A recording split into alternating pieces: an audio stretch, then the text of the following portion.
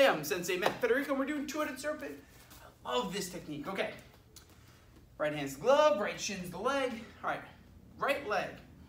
C-step, U-punch. So the right hand comes under like an inverted fist, and the left hand comes over just like a traditional punch, closer to your head.